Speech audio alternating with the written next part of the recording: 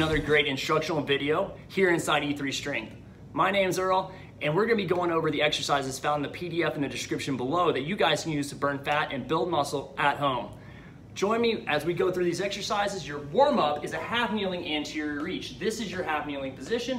Anterior reach just means up. Rotate to whichever leg is forward. So if we have the left leg forward, we're rotating left. If you have your right leg forward, rotate right. You're gonna do each one for the time or reps listed. Your first superset of exercises is gonna be a pause squat and a bent arm plank. The bent arm plank is very straightforward. The pause squat, we're gonna ask you guys to use the number of reps that you're on for the number of seconds you're going to pause at the bottom. What does that mean? Let me try and show you. Rep 1, we're gonna hold for a 1 count, 1 Mississippi, back up. Number 2, 1, 2, back up. So on and so forth, all the way to 10 reps. So on your 10th one, hold for 10.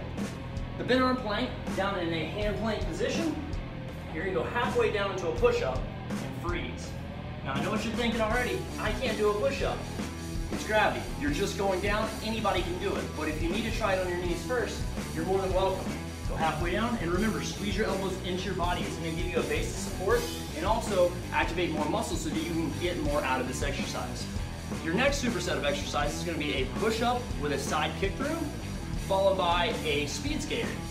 So the push-up with side kick through is just 5 reps, so only 5 push-ups, not 5 side to side. So watch as you do the kick through, push up, kick through. Now if you wanna do the modified version, very easy, very similar. When you get to the top of the modified position, throw the knees up, kick through, and then drop back down. The speed skater is gonna go side to side. The hardest part is really just getting this thing started. So start over to one side, you're gonna hop, cross over, touch the inside heel, that way you get glute activation here, and same to the other side. We're just gonna do 10 reps. Make sure you're going 1, 2, 2 on your count. And that's gonna give you the most out of that exercise. Your last giant set of exercises is 3 moves for your core that kind of build off each other. The first one's a mountain climber. You might remember it from last week. It was your finisher for a minute and a half. Today it's only 30 seconds. Down on the hands, just like that. You're gonna go from there to a static crab position where you flip over and try to keep your hips as high as you possibly can. If you have tight hamstrings like me, this is all you got.